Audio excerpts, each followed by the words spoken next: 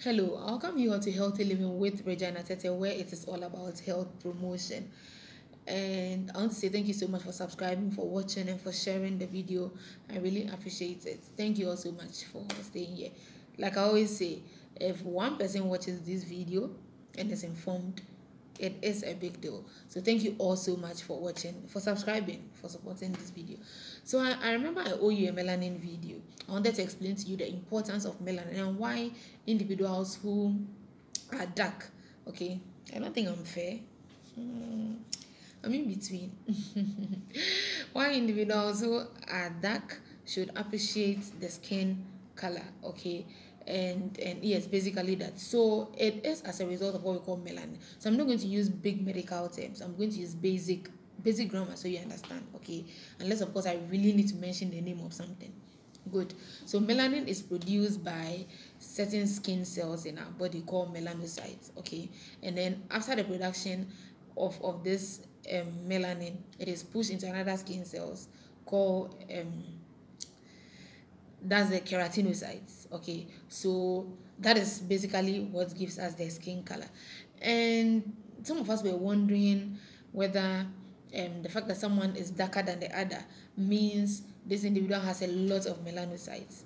No, I was wondering same too, but then the professor mentioned that it doesn't necessarily mean individuals who are darker or someone who is darker than I am has more melanocytes than I have, but the difference is brought about as a result of the difference in activity of melanin production.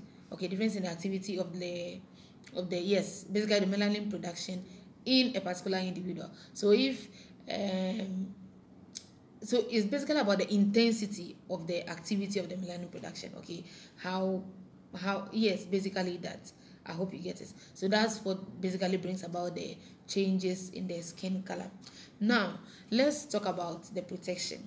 First of all, about the protection, I would like to talk about what exactly melanin protects us from. It protects us from ultraviolet radiations, okay? How?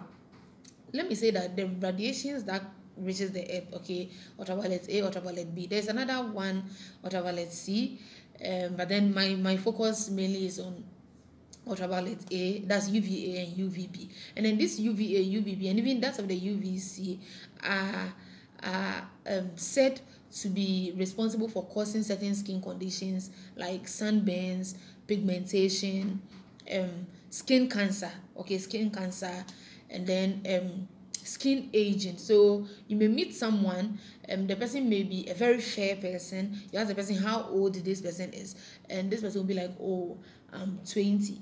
But then maybe you try to find out, I mean, from observation, this person actually looks 20 and the person doesn't look 20. Okay, so we have been taught, and there are researchers to actually confirm, okay, that skin, that's the ultraviolet radiation that hits the earth, that hits our skin, is able to, it could make you age so quickly. Okay, so there are other effects, but then this is one, so it can make you age so quickly. And then sunburns, okay, sunburns is so bad, especially when you take our brothers and sisters who are albinos, okay, that have a fault when it comes to the production of melanin. It's not an easy thing they are going through, okay? So let's if we do not have albinism, if we are not albinos, and then we have melanocytes producing melanin now, but I think we should appreciate it, okay? Good. And yes, so basically that. And then one other effect is what? The skin cancer.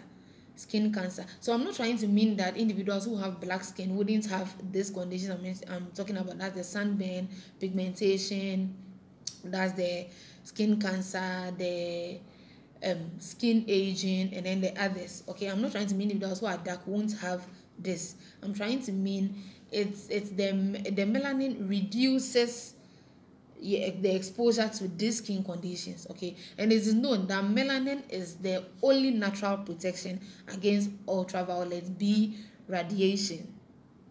And ultraviolet B radiation is majorly responsible for sunburn conditions. I hope you get it. Now, how does the melanin do this? It basically absorbs and then scatters these ultraviolet radiations, that way preventing you from having all of these skin conditions. I hope you've understood this. So the long and short of it is the melanin is protecting the skin against skin disorders, against aging, against skin cancer. That is the long and short of this. If you don't understand anything, please do let me know. Thank you all so much for watching, and please do subscribe. It will help promote my video. I'll see you in the next video.